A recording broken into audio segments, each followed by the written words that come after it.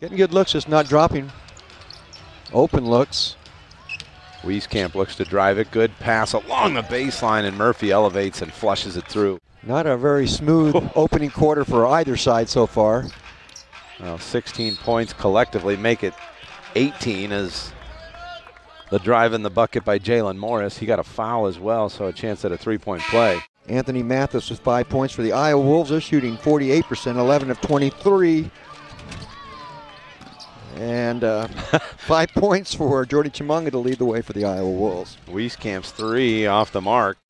Kenyon Berry and Chris Walker, the only two who have played, have not scored for Iowa so far. Wieskamp takes it hard to the basket, misses the reverse layup, but the putback.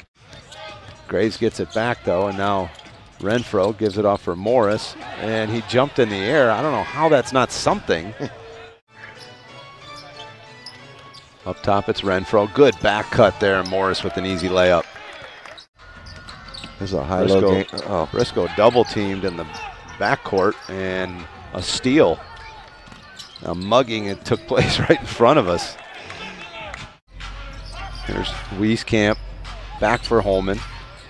Inside for Morris, and Morris with a tough shot. Now Edwards attacks, back for Briscoe, wide open three on the way. No, front rimmed it.